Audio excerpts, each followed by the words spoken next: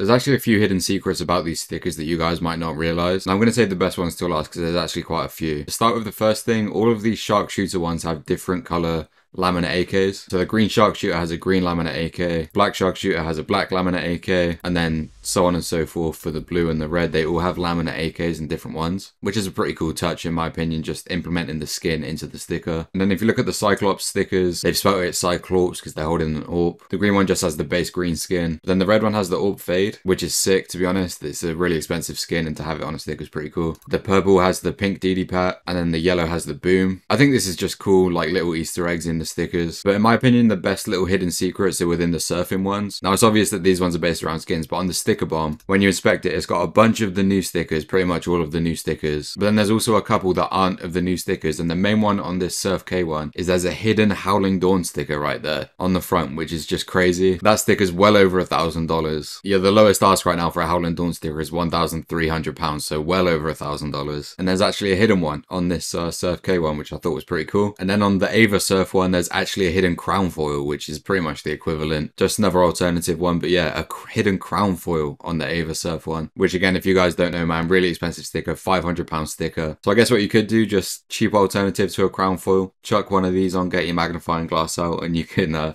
check out the crown foil. But yeah, I just thought there were some pretty cool hidden secrets about these new stickers.